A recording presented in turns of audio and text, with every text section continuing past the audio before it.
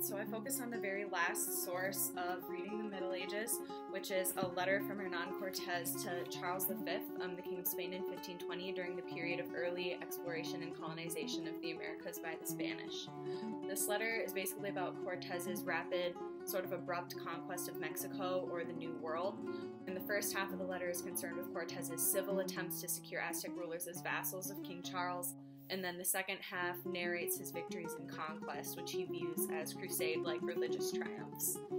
To me, the letter shows Cortés's medieval belief system and how he attempted to graft that onto the Aztec world, molding it to fit his worldview. It's setting the stage for the Age of Discovery, which was influenced by medieval ideals, like religious evangelism and expansion of empire, but at the same time exhibited some ideological shifting towards modern ideals like globalization and colonialism. Basically, this source ties together all the themes we've been discussing in class and then gives us a preview of what's to come in history, which is why I'm really sad that you left it out. A lot of these themes really stem from religion, so I'll start by talking about that. But a pretty clear example of medieval tradition would be the idea of using religion to justify conquest, like what happened in the Crusades. So in his letter, Cortés writes, "As we were carrying the banner of the cross and were fighting for our faith in the service of your sacred majesty in this royal enterprise, God gave us such a victory that we killed many of them without ourselves receiving any hurt." So here Cortés is using religion to justify his conquest of the Aztecs. Then he uses religion in furthering conquest. Because of their white skin and general otherness, the Aztec people believed Cortés and the other Spaniards were gods, and he really perpetuated it. The Spaniards would bury immediately any men or horses that died so that no knowledge of it would reach the Indians. So in doing this, Cortés exploited the Aztecs' religious beliefs to help himself and his country. And then on the other side, we can see religious ideals changing a lot in this time period. We like to do a lot of comparisons in this class, but the textbook doesn't really have a contrast to Cortés, so I found one. It's a Dominican friar named Bartolomé de las Casas, and he is one of the first cited people to racialize the Indians and advocate for their right not to be slaves, which is pretty significant and pretty cool.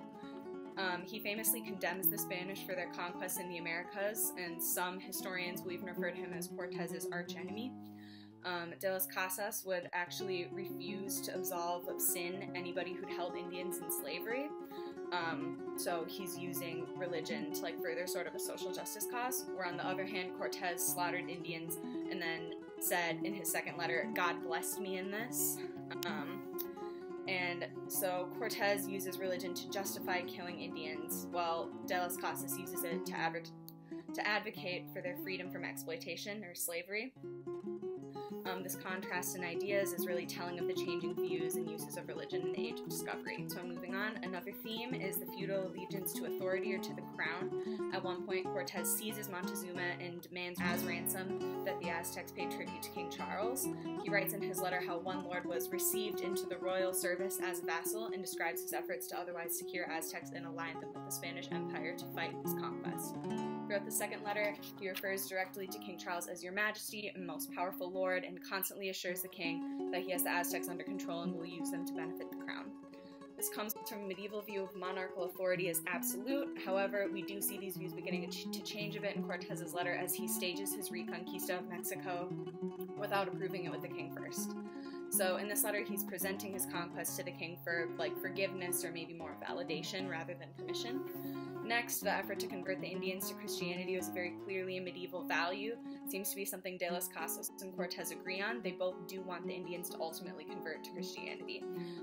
Bartolomé de las Casas writes in his work, Brevísima relación de la destrucción de los indios, todas aquellas gentes tienen derecho de recibir la fe y la religión cristiana, which means that all of these people have the right to receive the Christian faith. And then Cortés expresses a desire to win souls on God's behalf.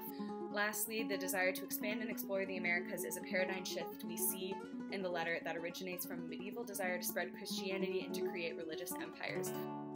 The Patronato Real, or the patronage system, granted Spanish authorities in Iberia the right to appoint local clergy members or church officials as colonial authorities overseas in New Spain. This idea connects the 16th century colonization of Mexico by Spain to earlier medieval church-state ties in Rome, Byzantium, and Al-Andalus. These great empires of earlier medieval times would use religion to unite huge masses of land and people and make them easier to rule. I think this medieval impulse is really clear in Mexico. And essentially, what I think is happening in this source is we're seeing medieval values shift to comply with a modern desire to expand empire and colonize the New World. The values are still there, like religion, evangelism, empire, expansion, and power. They're just evolving with time, so we see how medieval ideas laid the groundwork for later ages. These connections help historians to see the bigger picture of historical change, and that's what I think is important about this source.